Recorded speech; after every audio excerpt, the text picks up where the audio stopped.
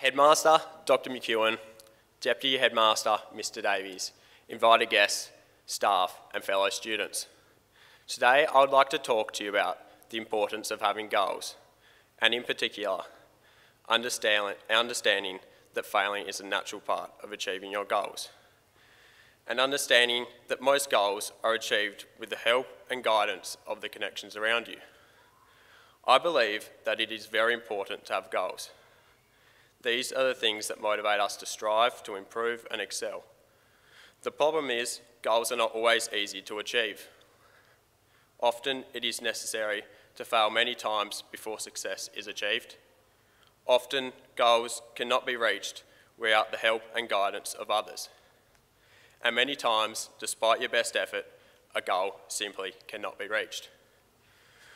Michael Jordan, who most people know as the best basketball player of all time, once said, "I've missed more than 9,000 shots in my career.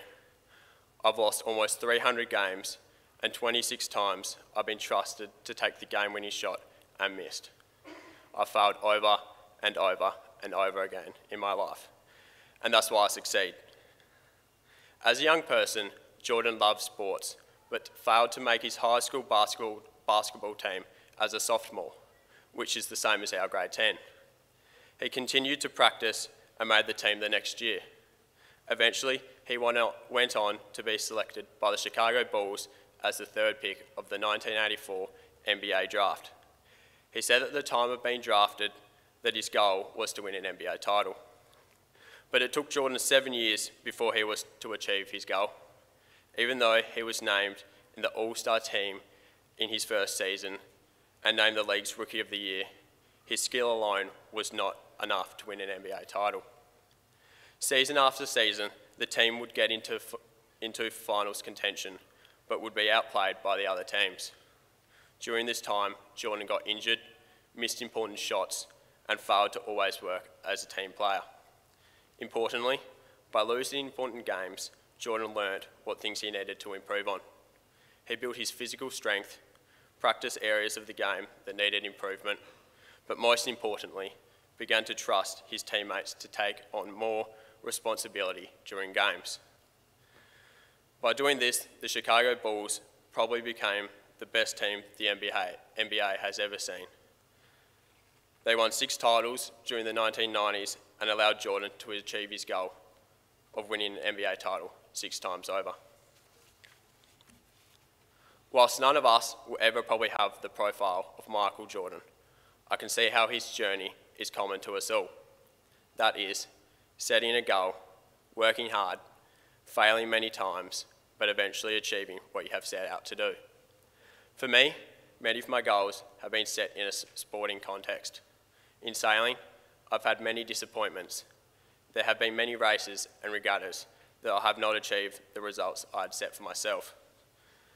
This was a result of many things: weather, gear breakage, but many times by mistakes I made.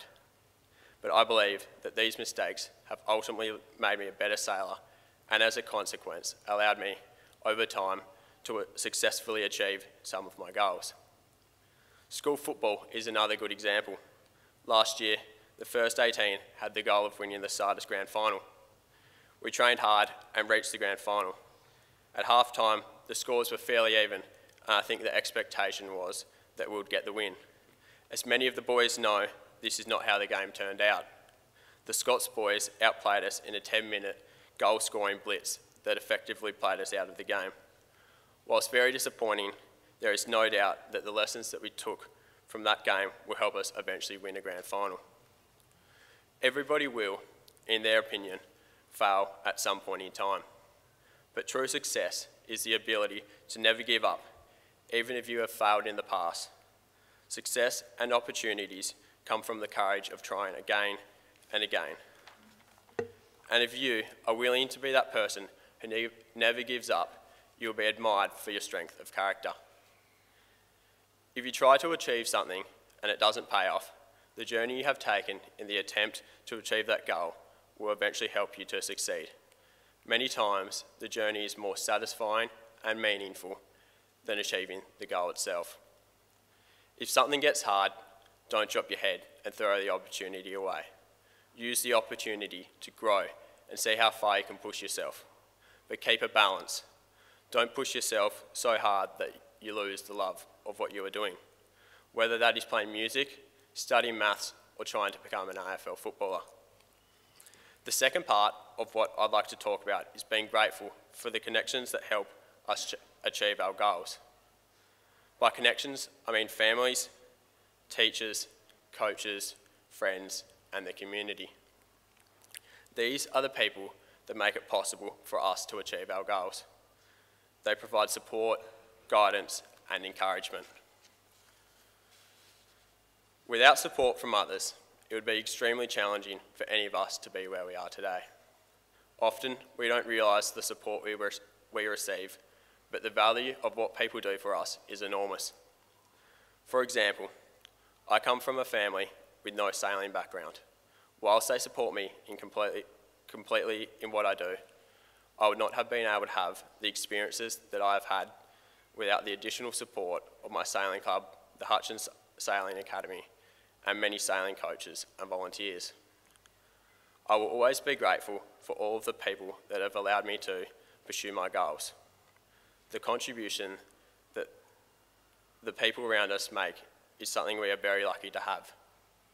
The value of what someone can do for you cannot be underestimated, and I encourage everybody to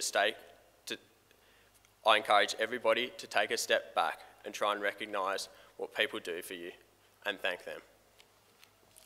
In summary, there will always be someone out there that will be better than you. If not today, then tomorrow. Don't worry about that. You don't always have to be the best. Just do your best. And remember, be grateful for the support that you receive in the pursuit of your goals. Thank you.